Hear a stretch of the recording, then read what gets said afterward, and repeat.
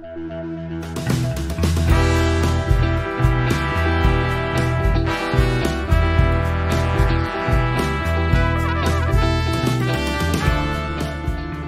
welcome to Page Break. I'm your host, Brian McClellan, coming to you on a blistering winter afternoon in the mountains of Utah.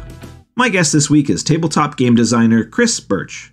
Chris is the founder and publisher of Modiphius, a company that creates role-playing games, board games, and war games in a diverse range of original and licensed properties, including Dune, Star Trek, Fallout, Homeworld, Skyrim, Conan, James Bond, and more.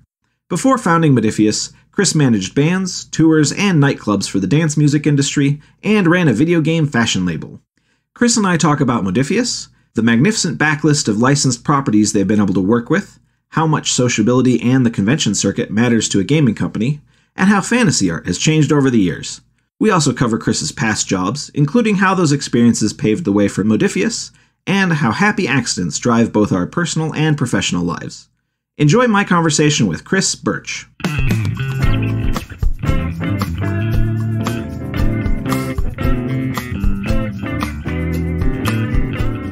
Hey, how's life been doing? Yeah, very good. Survived the chaos of the last couple of years.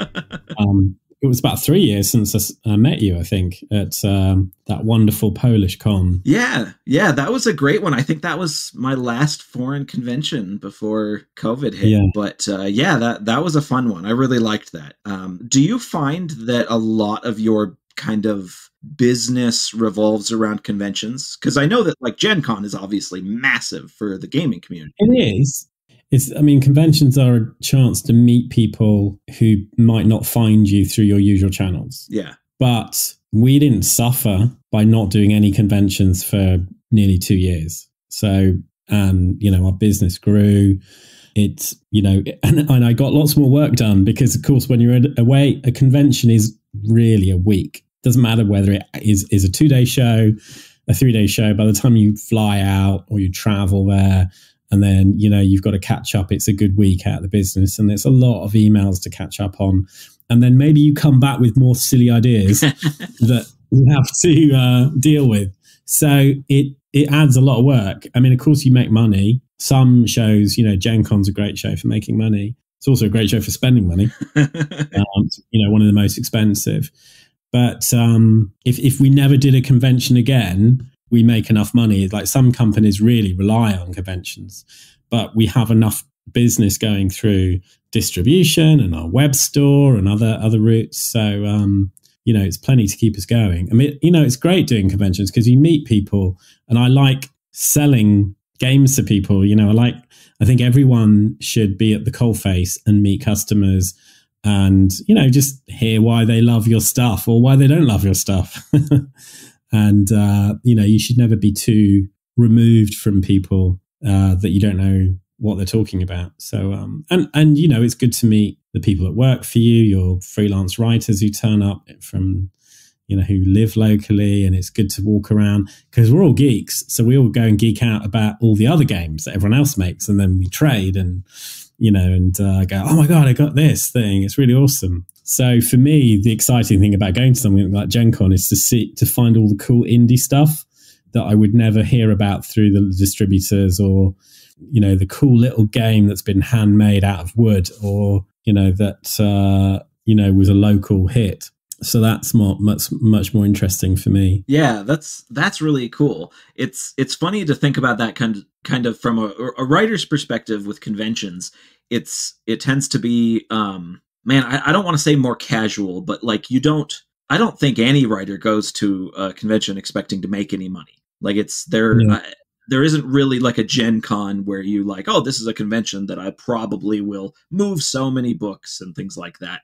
But it does seem very important for kind of getting out and kind of the same thing you were talking about of getting to meet people that are reading what you do. And, part of that is just like kind of the gratification, right? Of like, oh yeah, hey, somebody actually likes me, rather than random people on the internet. Yeah. But I do think part of it is, being able to talk to people in person and find out what they're thinking. And, because they'll come up to you and they'll immediately tell you, oh, my favorite character was X, stuff like little bits of experience like that. Yeah. And well, also because a writer is a solo job. So, it's great getting people time, isn't it? Oh, yeah, very much so. Outside the house. Because writers have been suffering the COVID isolation all their lives, not just for the last 2 years. Right. Except we haven't been able to see our families either. Yeah, I know. Yeah. So, it's still nice to be able to go and see people. I think the last convention I did was a trade showing called Gamma in Reno, and it was literally the week before I think I came back and things got shut down, or 2 weeks later it got shut down, and we were like knocking elbows and bumping fists then, and I don't think we were wearing masks though, but it was like we were all like, we think this is probably going to be the last time we see each other for a long time. Everyone was like, and it was so true.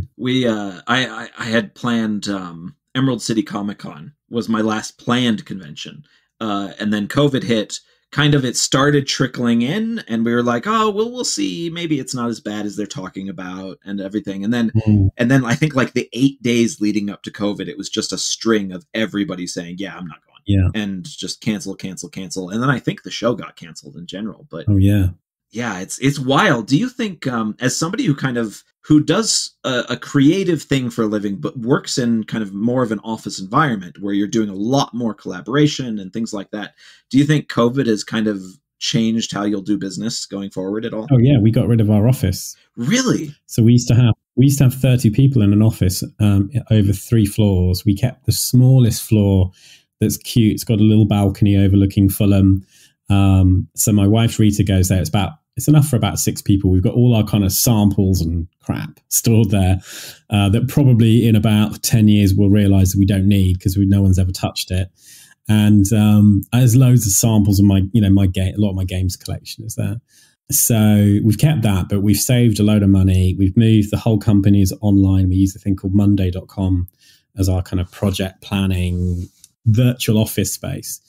And we're way more in touch with the business, way more in control of the business. And now we can hire people all over the world. Like we've hired 3 people in America in the last 3 or 4 months. And that wouldn't have been something we would have done 2 years ago. It would have been like, well, we need people to come into the office. And that we've totally freed our recruitment ability up.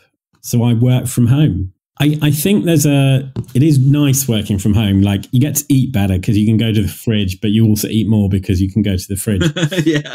So I definitely eat better because I'm not going to the local shop to get a sandwich and eating more bread and whatever. But I think people unknowingly miss the, hey, so what, making the coffee in the morning.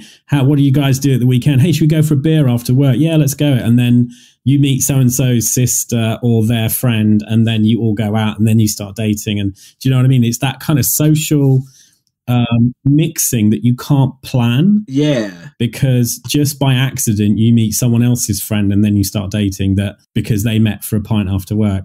And it's, so people, and I don't think people, of course you can organize that, but there's a lot of life is full of accidents. And nature relies on us meeting by pure accident and not planning to meet. So I think there's a certain amount of sort of ad hoc lifestyle that people are missing. And maybe what it would be nice is people will starting to go, I want to I want to go to the office. Can I come 2 days a week or 3 days a week? And I think that we might find that people start to do that because, I'm blessed with a decent house that I can work in 2 or 3 places. But a lot of people, especially in big cities, are in bed sits. That idea you live in one room, right? You've got your bed. Just the tiny studio. Yeah. Yeah.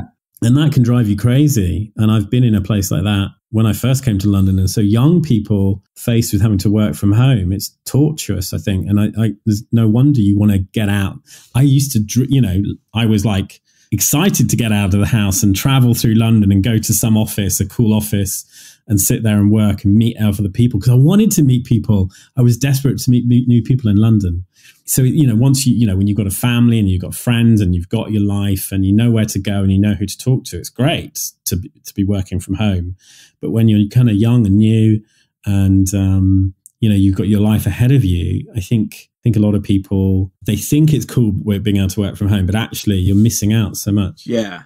Well, and that's not just kind of on the personal level. It's on the professional level too. You know, those happy accidents at, you know, conventions, for instance, is a great place for that kind of, you know, you just of course. happen to meet, you know, somebody who's in charge of, you know, a novel line, and then they look at you and say, oh, do you want to write something for us? You know, that kind of thing. Yeah.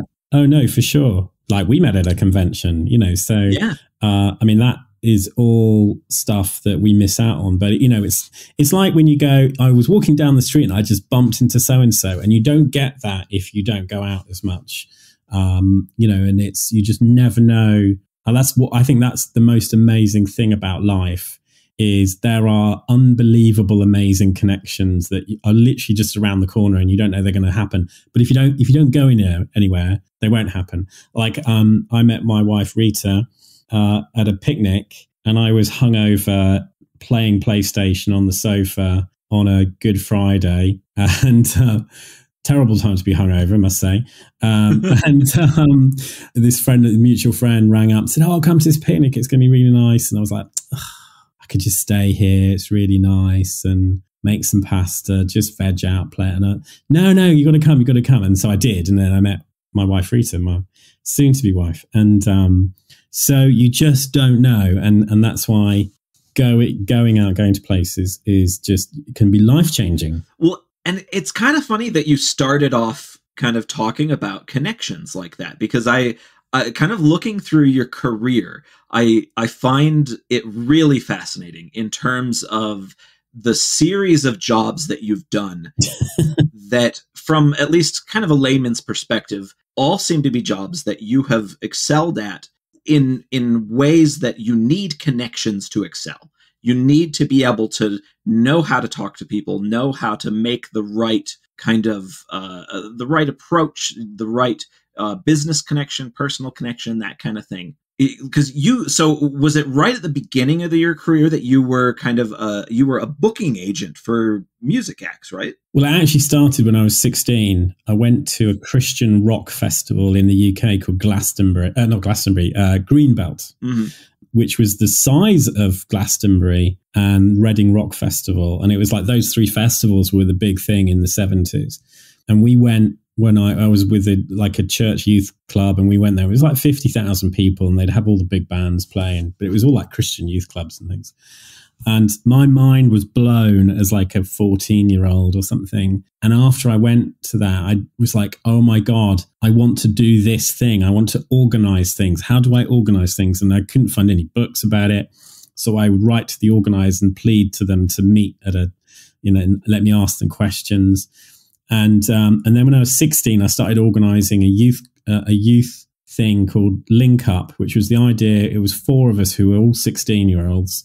We refused the help of all the adults, and we would drive around. This is before internet, because this is in the 80s. We would drive around. We'd find out where other youth clubs were. We'd drive around and go, we're going to do this big event at this church in Leamington, my hometown, on this date. Will you come? And so we would just went and invited loads of people.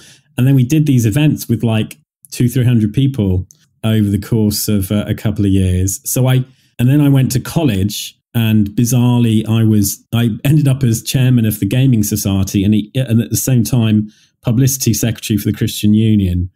That was very amusing, because it was like kind of around the time it was this is late 80s. So there was still a kind of like, oh, those demon worshippers. Yeah, I'm the chairman of that lot. Yeah. and it was, I remember people going, oh, but there's that, it's all evil. There's that monster manual with a demon. It's like, you mean this book with like, I mean, seriously, guys, if that is what you think a demon looks like, you've got a real horrific awakening coming when you see a real demon. That is a terrible, terrible, appalling, I mean, this is the monster manual, right? The classic monster manual. Right. It is an appalling drawing. Like, if that is not a real drawing, that is like a school, college grad drawing of a demon, if you were to gauge it by art quality these days. And then another funny story is that there was some parents being shown around college, and just as they walked into our room, we were playing D&D. I just went, and so Satan said, and then looked up at them expectantly. So I had a good sense of humour then. Just because I know there was like literally Jesus would be playing role-playing games because it's so much fun and you get to talk to people and help them get out of their shell. So I was like, what are you guys all talking about? Get a life.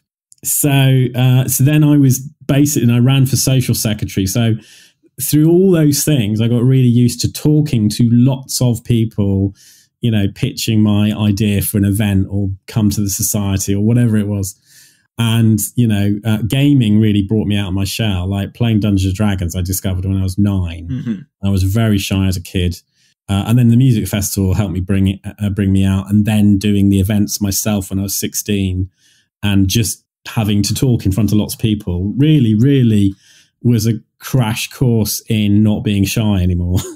That sounds terrifying to me. Like I think I was a shy kid until I was 30. Like, what I think I did it. Part of it was like, but I'm really shy and nerdy. So if I do this, maybe people will think I'm cool. But it stopped me being shy. Like I was still relatively shy in my 20s, but I had to talk get up in on a microphone. And I don't know whether you hide behind that, doing that thing, but it definitely stopped me being the little shy kid who my mum would told my brother to take him to play Dungeons and Dragons with your friends just to get him out of the house because I would be stuck in the house. So a combination of gaming and then events. Well, going to a youth club and going to these events really helped bring me out of my shell. But so then I was really involved in talking to people, and then so then I became a booking agent because I booked a concert for this guy at our college, and he really liked me for some reason, and then offered me a job to road manage him. So I would do that as a kind of freelance gig and pick him up and drive him to gigs around the country for him to perform. And then I got a job with a London-based agency where we were booking bands on tour, but all the big rave bands, like all the. So I'd end up at club nights till sort of 6 a.m. with everyone else is popping pills, and I'm still relatively shy. But now I'm talking to East London gangster rave party promoters, like, all right, mate, how's it going? I'm having a proper wicked one tonight. Yeah, okay, yeah, all right, yeah. But then I learned. I'm a bit of a simulacrum, so I pick up accents really quickly. So then I'm quickly all right, but yeah, it's a wicked, mate. Yeah, this is great, like, we're really good. And then the next minute, I'm taught I met some lord. Like, oh, hello, Jamie. Yeah, it's very super lovely. So I had this mad, I don't know, crazy time. I also remember I had to work with Eddie Izzard. We booked him for this comedy tent at a massive rave party. And I found myself talking like him, his same mannerisms, which was very embarrassing. So I don't know why I do that. Yeah, so I was just everything I did, I had to talk to people. So I guess I got good at convincing people to do what I wanted. And maybe I was the one that wasn't off my head on pills at 4 a.m. So they gave me the job of telling people what to do. Right. This person is responsible, but also understands us, kind of thing. Yes, exactly. Yeah. Well, one of the worst bits was doing a proper hardcore techno party every Friday night till 9 a.m. from 10 o'clock at night with the sweat dripping from the ceiling. And me and this other guy, Andy, who also didn't do drugs, would sit there doing the membership desk, which was basically £5, £5, $7. And you write your name on a card and we laminate it, and that's your membership card. And then you get half price entrance next time you come. And you'd have all these very lovely ravers munching their mouth off because they're on silly amounts of ecstasy, going, what's this all about then? Whilst banging techno is playing at 127% decibels over what it should be. And after like losing your voice, you're just going, read the effing sign. Look, £5 membership, read the sign. Like you lose all patience. But it was great fun days. I probably have damaged my hearing as a result, but there you go. It was good fun.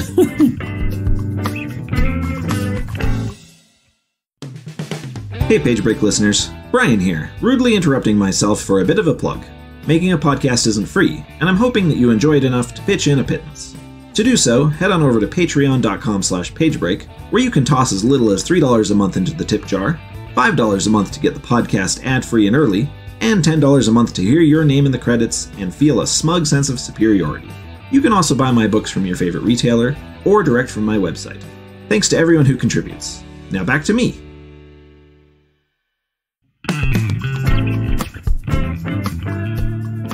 I'm always fascinated, kind of as somebody who grew up in the 90s and kind of, you know, the internet was a thing by the time I have decent memories. And, you know, it was a very early thing, but it was still a thing. I'm always very fascinated by kind of the world before cell phones and the internet. Yeah. And especially in big cities, which I did not grow up in a big city. I grew up in the countryside. Yeah. And it feels so chaotic and unknowable to me. Like this idea that if you wanted to get a hold of somebody, you had to track down a payphone and hope that they were going to be at the number that you called them, you know, things like that. Yeah. Or that you just got really good at pre-arranging stuff. Go, oh, let's all meet up at so-and-so's on Wednesday night. Okay. And you would just go. You wouldn't, of course you could ring them. You would ring people before they went to school or college or work, or you would ring them after work and hope that they were there. And of course, answering machine messages. We had this game. I shared a flat with this girl who was a model. And for a while, this guy, Keith, who's a soul singer from America, who was hilarious. And we would construct the most ridiculous, dramatic answering machine messages that would scare the hell out of people, or just make them lose themselves laughing. And just because it was a game, and then people would leave funny messages. But yeah, you just kind of planned. Like I remember arranging to go on a date with a girl, and I turned up at her flat, and she thought I'd said to meet at this other place. So we were both sat there, and I couldn't get hold of her because we didn't have mobile phones, you know. Yeah. And you know that happened, and you know you'd miss people, or you'd wait longer because you got nothing else to do, you know, or you'd sit around. When I was a kid, I'd sit around waiting for people to call at home, you know, and thinking, well, maybe they'll call, so I better stay in. It's like just go out. It's like you know, and that I soon changed that once I got out of my shyness, you know. But yeah, it is weird thinking back, because I remember having my first kind of brick phone that could just text. You could send text, but that was expensive, or make a call. And I remember the first phone where you could like look at internet pages, and they were so terrible and pointless. And then at one point I remembered, like, I just want a phone that just has a signal all the time. I don't care about anything else. I just want a signal, and texting is fine. Yeah, it's got to be kind of strange looking back on kind of especially a career where centered on organizing things. Like organizing it's got to be like unrecognizable to what it used to be. I mean, some of it's, of course, there's all the tools of organizing. So like an online tool, you know, and how you promote an event, but just organizing. Like, I ended up doing a 2-year business course at college, which was the best thing I could have done. The college I went to, and it was what we call an HND, which isn't a degree. You'd call it a lower degree, but if you've got a degree, you're like, that's not a degree.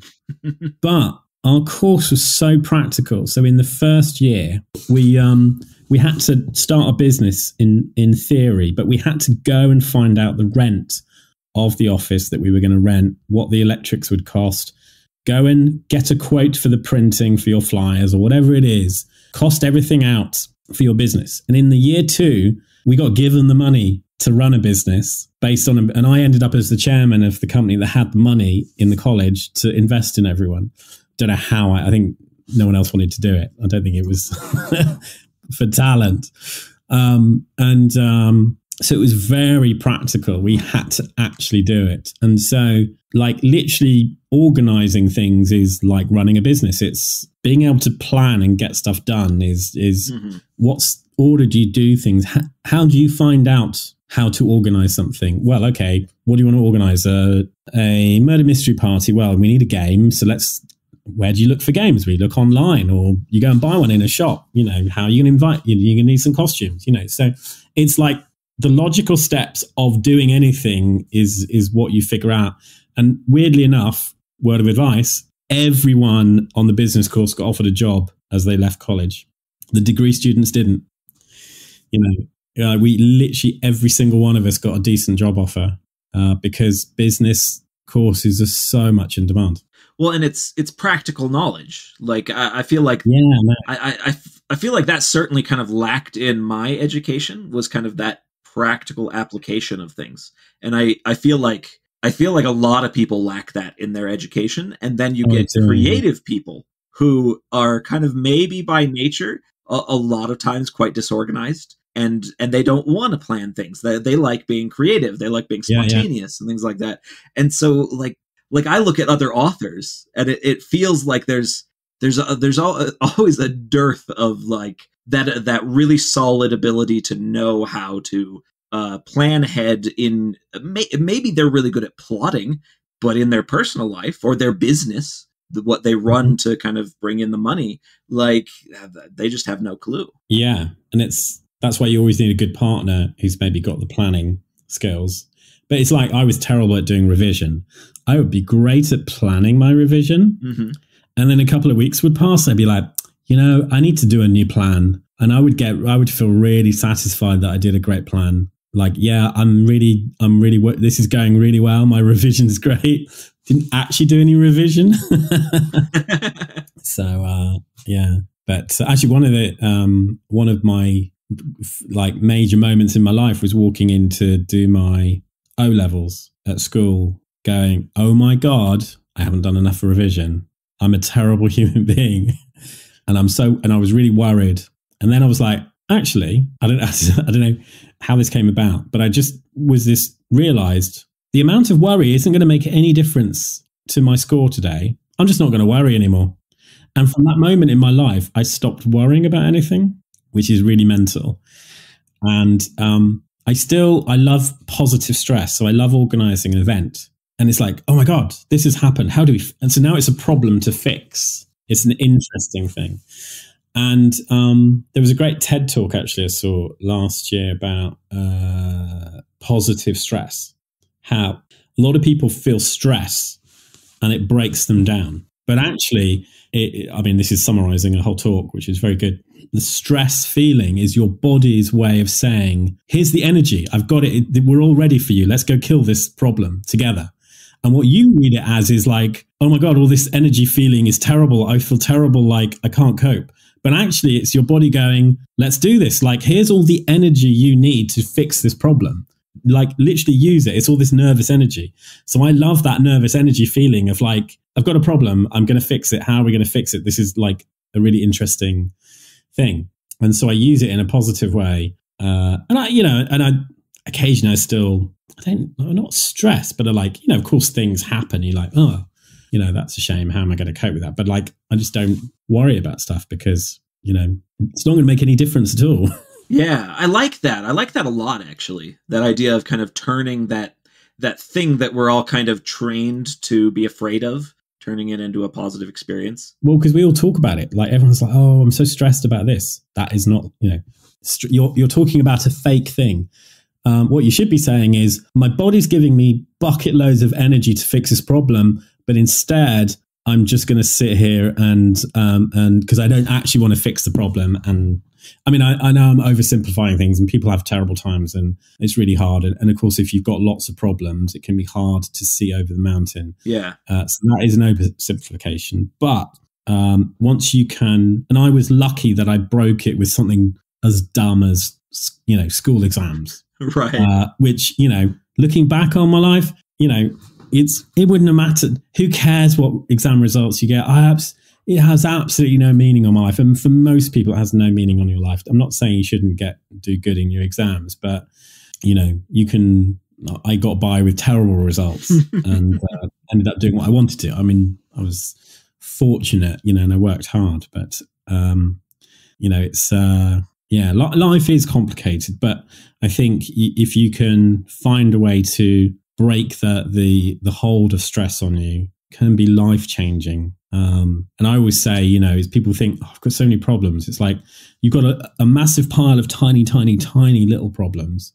And I remember when I was first a booking agent, there was someone I really wanted to represent, and it seemed impossible. I was like, actually, you know what? Let me break this down. They're really hard to get to, but actually, I know someone who knows their manager. Now, maybe I could engineer a meeting with this and then bring it. And basically, it was a whole series of little problems to solve, and I eventually managed to rep them. And that made me realize I could get anything I wanted if I broke it down into the little problems. And it's big, stressful problems are just that in reverse. You've just got to go. And the trouble is we're blocked by it. We're like, all you see is this huge, huge insurmountable problem that we then get buried, and the stress drains all our energy rather than we feed on the energy. And what we've got to do is just take the first step to go, yeah, but I just need to make this one phone call, and that gives me another day here. And if I can pay this, and then, but it's like, you can't pay 10 grand, but if you can pay 20 quid here to get that moving and write this letter, and it's like, just write the letter. Don't forget about what the letter's going to lead to. It's like those one little steps. And it is ever so hard for people who are faced with, huge problems like that to sometimes find the energy. But once you can get someone started, I think it's amazing. And I always every time I meet someone who's got problems, I just go, let's dial this back. What is the one little thing that you could do? And it's great when you see people kind of start to fix stuff. Yeah, that's a very cool attitude. I like that a lot. Tell me a little bit about Modiphius, because I thought it was very funny that you started a company, you got married, and then you immediately started a company with your new wife. Well, we actually started, the name started the year before we got married. We started the brand kind of the year we met. And it was a way to kind of make some money to pay for holidays, actually. And then I started to think about creating this world acting Cthulhu. And then the idea of Kickstarter came along, and then we got married in the spring, and started to kind of grow the gaming world through that year, and then built up towards doing the big Kickstarter. So yeah, it was Rita that kind of, because I was doing fashion at the time, and she knew I wasn't really happy, and it was her that kind of gave me the idea to just do what you love, and do anything you want. And we started thinking about mad ideas whilst I was in Belarus with her the first time. And it was, and because Kickstarter came along, I suddenly realized, well, the thing I really love is tabletop games, and now there's a way to fund tabletop games, because before that, unless you were one of the established companies, it was very hard to break in and without spending a load of money, which is kind of not the point if you want to make money. So and that's how we got going. And it made me, it's this guy I first road managed had always said there's probably half a dozen jobs you can do well, but only one you'll starve for, and that's the one you truly love, and that's the one you'll do really well at because you love it, and the money will come. Don't chase the money. If you're doing what you really love, the money will eventually come. And it did, because if you're running a business, all the businesses I'd had before, I had the fashion company. I didn't really love fashion. I loved video games, and we made clothing based on video games. But I only loved 50% of the company, the concept. And before that, I'd been in music, and it was fun working with bands and going to parties, but I didn't really love music. I didn't like, I can't wait to hear the latest songs. It's like, it was just fun, right? So it was a 50%, I loved 50% of the job. And so Modiphius was the first time I loved 100% of the job. And it, the fashion company, we had it for 13 years. And the biggest, and maybe after 8 years, it was about 8 people. And Modiphius was 8 people after like 2 years or 3 years. And now we're 55 people. Dang. So, when you really love something, I think it comes across in the way you talk about the games and your enthusiasm, your passion, the fact that you're willing to burn extra hours to put so much more energy in, and you just work harder on something you truly give a damn about, What happened to the fashion company? Did you sell it off, or? I mean, I started it with another guy. He left. It went, we got some investment. It went down, and then another guy bought it out, and then I was just working for it. So I was still involved, and they were like, yeah, we're going to make it even bigger, but they kind of ran it into the ground again. And I'd literally been there and bought the t-shirt and had enough of it, really. So it was good timing for me to get out. And, and it was good fun. Fashion is also great fun, but it wasn't 100% of my passion. I could do it. I could do it well. And I cared enough about it to do it well, but I didn't love it. I didn't love, I just really want to find that latest cotton, that cotton texture, or that latest color for this season. It was, kept me busy for 13 years until I met Rita. Something that really struck me kind of from the first time you and I started talking was kind of how the massive, or at least massive in terms of the way I think of them as culturally and as part of my fandoms, the massive kind of properties that you have gotten to work with Modiphius. And I was curious, how do you end up with, Fallout, with, Star Trek or Skyrim? Do you just start asking questions? You find out who's got the rights and then ask? I was lucky that the t-shirt company had lots of licenses. So we got Atari and Activision and Midway and Space Invaders. So we'd done a lot of licensing deals. So we knew a lot of the video games companies. And I was used to doing licensing deals. So when I started Modiphius and we did our first project, which was Acton Cthulhu, which was our own world, I knew some people, or an agent, who said, and I mentioned I was doing this now, and she said, well, we've got this old property, Mutant Chronicles, that, we're looking for someone to reboot. And I was like, oh God, yes. It was basically, Mutant Chronicles was like Games Workshop from the 90s, and, it was this really cool Swedish property, and it was a lot of fun, and I was a big fan of it. So I was like, hell yeah. So I did a Kickstarter for that the following year, and we did well with that. And that was our first little license, because it wasn't an active license, and we got it going again. And then using that, I then went to ITV, who I'd been talking to about clothing rights for Thunderbirds, and said, I'm not doing clothing anymore, I'm doing games. You fancy doing a board game for Thunderbirds? And they were like, sure, if you want to. It was like, so I managed to get a good deal there. And so that was our next project, and we got Matt Leacock, the big tabletop games designer, on board for it, and did a Kickstarter. And then off the back of that, we then got, I'm trying to remember which order. It was either I think it was Infinity and then Conan. So Conan was the same people as Mutant Chronicles. And then I met a guy that I hadn't seen in like 10 years. Actually, no, 20 years. And he was running the studio doing Star Trek Online. And he was like, how's it going? And I said, I'd love to do something with Star Trek. And he's like, do an introduction for you.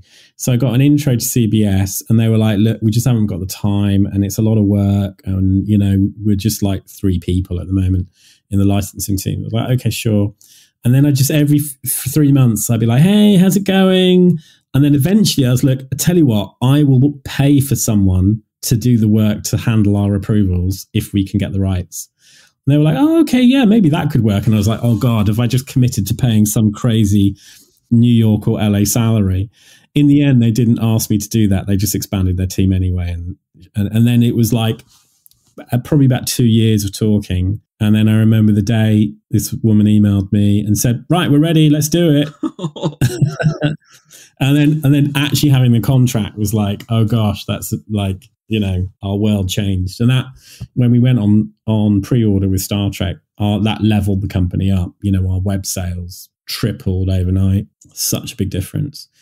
And it was a real turning point. And also because we couldn't do a Kickstarter with it. It was like a pre-order. So it was all, rather than this massive Kickstarter and then like a gradual run out, this was like big pre-order and then just kept going, So, and then off the back, so again, you're using everything you've done so far to get the next one, you know. So Star Trek, I was like, well, look, we did this with Thunderbirds, this with Conan, this is Mutant Chronicles. We know what we're doing with licenses.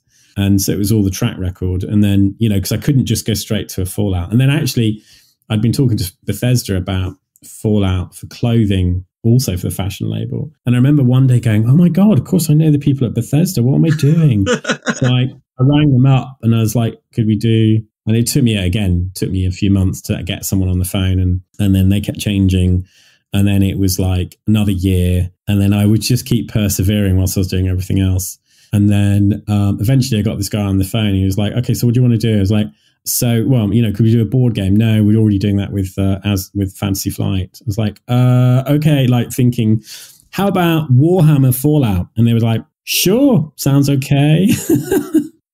Sent me a pitch. So we put this big pitch together. And then again, it was like another year and a half until, because they were just so busy, and this isn't big money for them, you know. And, you know, eventually it was like, okay, this is it. We're doing the deal. I was like, what? Oh my God, here we go. And I remember, you know, that was really playing with the big boys because it's big contracts and we had to get lawyers involved, and, you know, but it was worth it. They've been fantastic to work with, really lovely team. And it's always very scary at the beginning because, you know, they're very strict, and, you know, because it's a massive property and you've got to get everything right. But once they can see that you know what you're doing and you love the property as much as their team, then it, you know, it just gets so much easier. And then it just got on from there. And we've done more with, you know, got Elder Scrolls and then James Bond, you know, because that's coming this spring, the Spectre game. And that, again, another mad story. That was, I've always been trying to get, you know, a massive fan of James Bond since I was a kid. And, you know, Eon are very hard to contact. You know, I would just send an email every so often to their standard email inbox, and got a kind of no, you know, thanks, but no thanks, don't try again. And then we got working with Agatha Christie. Someone brought us this card game to release. And I was thinking, oh, maybe we can do something with the Fleming estate because they were doing the comic books.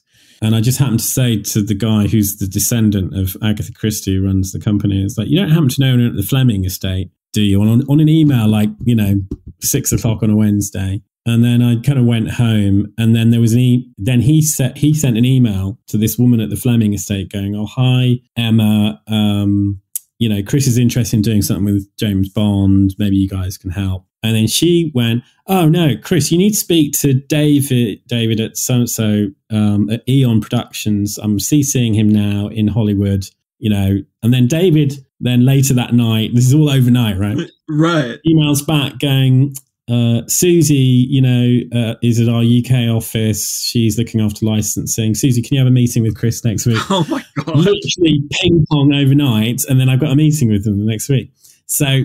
and now we're doing a board game, which is just, it's, you know, like the whole idea of like having met these people, sending a nice email, can you help? Yeah. I mean, it doesn't happen often like that. Well, that's amazing. But you also had kind of, the run up to that was you just kind of trying to be, you know, trying to keep at it and trying to get someone. So the other ones, the routes worked. Eventually, it was just that perseverance, you know, but we didn't have contact, and they were a very small team, like, so it's not like a big company.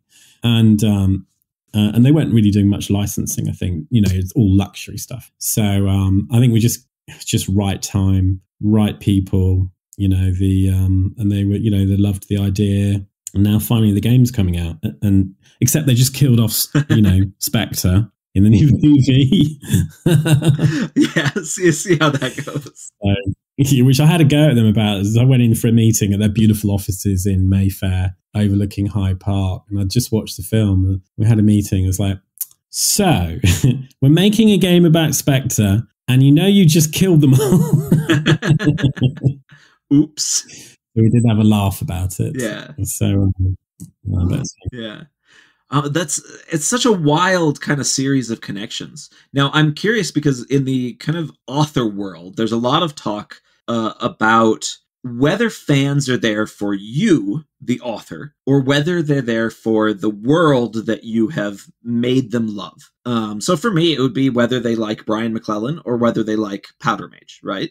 I'm kind of curious if there's if that's something that goes through your head for a gaming company of, are these people coming back to us to get our games, or are they only coming in because of the properties that we can give them? I think something like Star Trek, they're coming to it for Star Trek, and they'd come to Star Trek whether it was us or someone else making it. If it's something a bit more obscure, I think they might be like, oh, I'll take a look because it's Modiphius. If it was like Acton Cthulhu, we just relaunched for our 2D20 rule system, I think a lot of people are like, well, you did a great job with all these other games. We're going to take a look at your world. Now, interesting comparison is going back to Clubland days. So we used to organize, Universe, the company, would organize a night called Voyager, a techno night, at a club called Complex Club on a Friday night with, say, a big French DJ, techno DJ called Laurent Garnier on a Friday night. I would, because I was on the membership desk, I would speak to lots of people, and the average person is just, it's really good at Complex on a Friday night. They didn't care that we were this big promoter, that what the brand of the night. They just knew this club was good on a Friday night. It had the music they liked. Yeah. Don't know who that DJ is playing, even though we paid him loads of money. And then about, I don't know, maybe 20% were like, oh yeah, Laurent Garnier is amazing. I've come here to watch Laurent Garnier. Or, yeah, Universe are amazing. They always do good. I'll go to any Universe event.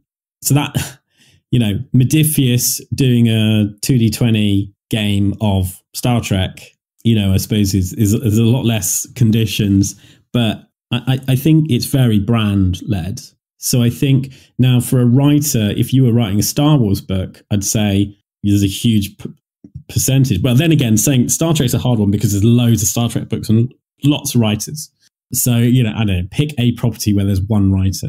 So I'd say a large percentage, probably the property, but then they will if they like the book, they'll then go, oh, and what else Brian wrote? Oh, okay, I'm going to go and read his other action adventure book or whatever. Yeah. So it is hard. I think when it's not a licensed property, you win someone. I think maybe it's more combination of the world, but just because let's say you write a fantasy story, if you then wrote a modern day secret agent book, you might lose me because I'm not really into that as a fiction, but I'd read I like my science fiction or fantasy. Mm-hmm. So I don't know. I don't know anyone's done any research, actual quantitative research into, how many of your fans will read anything you've written versus they'll move on to the next fantasy author. Right. It's all speculation with that kind of thing. You never know. Yeah. And it's hard to know whether having that knowledge is super useful or not, because you have to keep producing. Yeah. Well, I guess, but if you knew that all the fans of your fantasy book were not going to then read something that's not fantasy, you'd probably decide to write another fantasy book, right? Yeah. That would probably be quite useful to know. I mean, we did some vague research into how many of our fans have bought into all the games. And so we're trying to figure out, if we just release another 2D20 game, do you get a certain amount of percentage? And it's not, there's not a definitive answer yet. Yeah. It's a small percentage, I think. So weirdly enough, we have a lot of unique fans for each property, which is fans of those properties, I think. Right. And I guess when it comes to those crossovers, you never know when a fan will like one property and a second property, or a third or a fourth. Yeah. I mean, I think if you're doing something science fiction, there's a decent chance they're going to like more science fiction. If they're into Conan, they're probably into Dungeons and Dragons. If they're, or you get the fantasy fans that don't like Dungeons and Dragons come to Conan. It's always being, interesting niches win, and a niche in tabletop can be actually pretty big. But if you do it really well and dive into that niche and make it a big niche, or kind of make the most of the niche. Don't try and soften the edges. Go hard, I think that's the best way.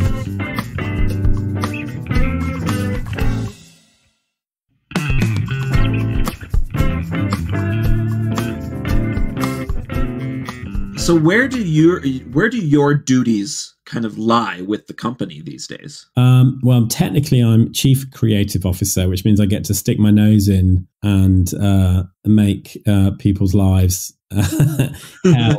I change something. Well, I try not to do that as much as I used to.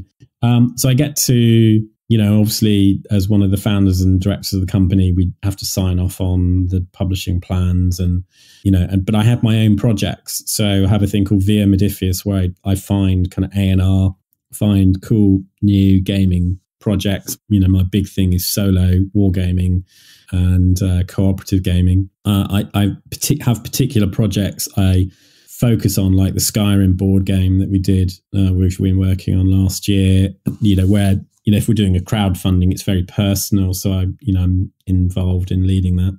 Although we had a much bigger team, so I didn't have to do as much this time, which was a big relief. So I try and be involved where I can make the most difference, and I care, and I try to let people as much as I can get on with stuff in the company. Like Star Trek was my baby at one point, but I handed it over to the team, and they're doing a great job, doing a better job than if I was doing it, probably. Fallout was a really big thing for me for a while, and it's one of our major things in the business. Brings in most of the money. So I love Fallout, but I have to be more involved sometimes. But again, the team are doing a great job. But I've got my new IPs I'm working on, so I'm trying to spend more time creating and less managing stuff where the business is doing quite well with it. When you're looking at like a new property that you might be able to get a hold of, do you find yourself kind of almost automatically thinking, okay, this is one I'm probably going to have this duty on and I'll be involved in this way, but maybe this other property, it's a brilliant property, but I think this other person in the company is probably better to take care of all this stuff? Yeah, sometimes we've looked at a few licenses where I've said, look, there's this opportunity, and I'll be honest, it's not something I'm massively into. Is anyone into it? Because if they are, then it's worth it. But if they're not, then we should pass on it because there's no passion in the company for it. It's always good when lots of people are into the project and we're like, oh, wow, we'd all love to work on it. There's a license we're doing at the moment where a lot of us are really into it. And some of the buzz is just getting the deal done. It's like, we brought it in, but, and I've got some, good ideas and we'll all sit around and talk about it. And it's a creative team. And then, we've got a good head of product, Sam, that goes off and gets it done. And then another guy, John, who's our head of creative, who gets all the sculpts and art and graphic design done and painting and everything. So it's, it's a fantastic team to kind of see those vision come through. But I still like doing the stuff myself as well. So like on my project I'm working on at the moment, I'm art directing and I'm leading the writing team and doing the writing meetings. And if anything, I'm trying to free myself up more from the business work to do more of that coalface stuff because I love that. And it's, but I get it to the point where I can hand some of it over to a project manager and move on to the next project, Oh, that's very cool. I'm always curious about the art with RPGs because the art is, I feel like I'm in this, maybe I'm not alone, but I feel like I'm the type of gamer who buys a new game book, like 90% for the art, because there's a pretty good chance I'm not even going to play it. But like for instance, like your guys' Dune game, when I saw that came out, I immediately ordered the special edition because I'm like, I don't have a gaming group right now that I'm going to play this with, but I want this book on my shelf. It's so dang cool looking. Yeah, no, they did a great job on the artwork, and we had access to all the concept art from the movies so that we could base, the concepts on stuff that's happening in the films. So it was, a really good opportunity. And it was one of my bugbears before I started Modiphius. I think in my 20s, I was out of gaming for about 6 years when I was doing the big techno parties, just no time. And I came back excited to a gaming shop to discover how things had changed. And they hadn't. The art was still terrible. It was all black and white interiors, pages and pages and pages of text. And the artwork that was there was often, who commissioned this art? Who paid their mate at school to do this piece of art? It's appalling. And you expect me to pay money for it? Like, seriously.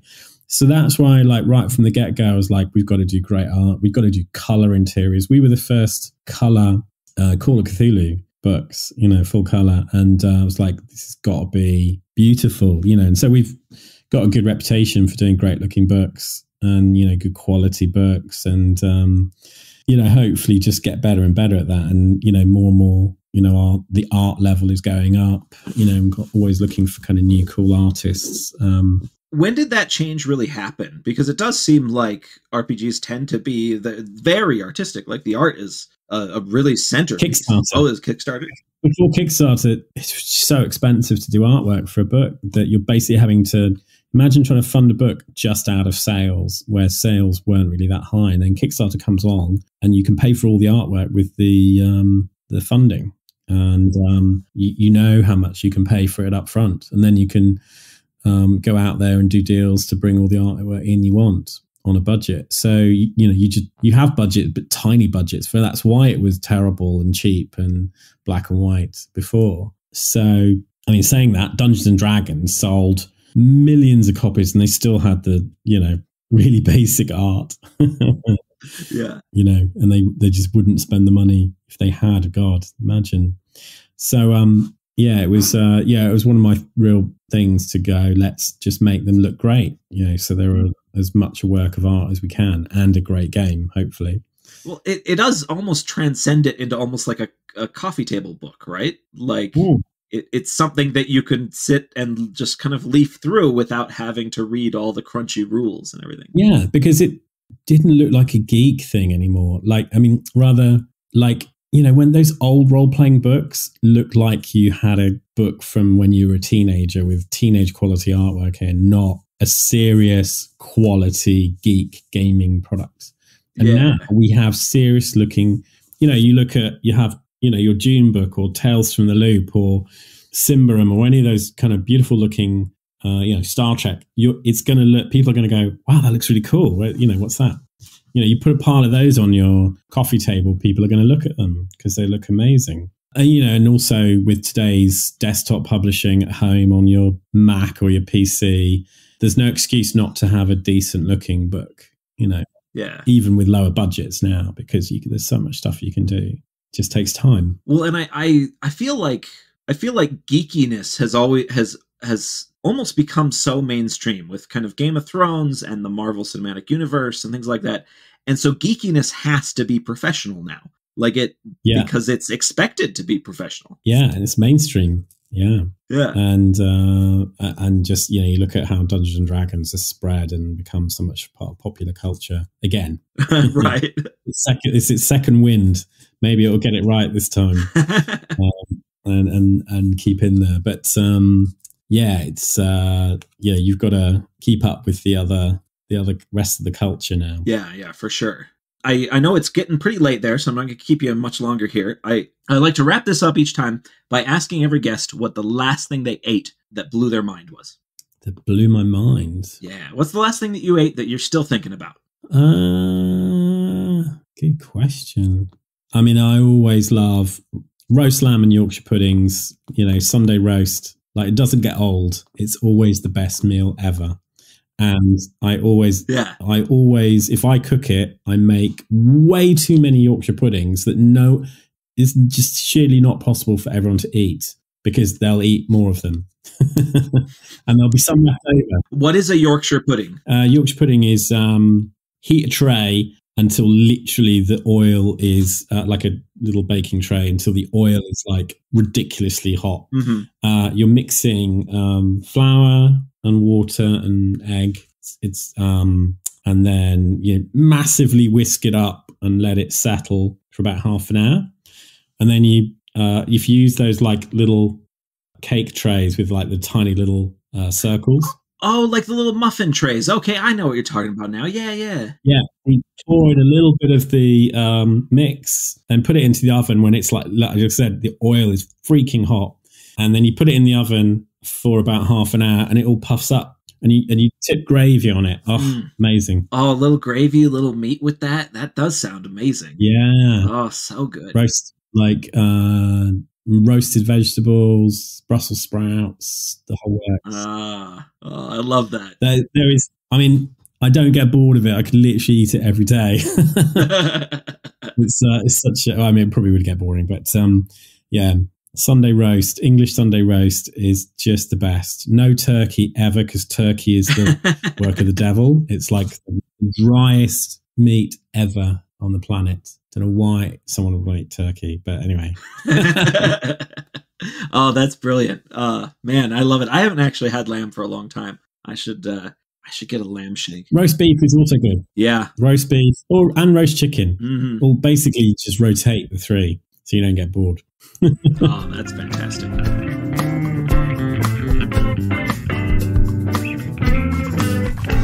That was game designer Chris Birch. Thanks again to Chris for taking the time to chat. You can find links to the Modiphius website and Twitter down in the show notes. You can find me, as always, at brianmcclellan.com.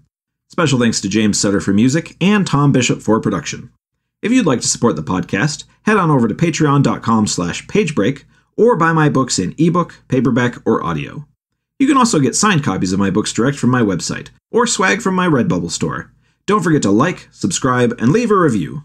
Huge thanks to Kyle Anderson, Patrick Hunt, Elijah, Glenn with an extra N, and Jennifer and Angela Johnson for their backing on Patreon.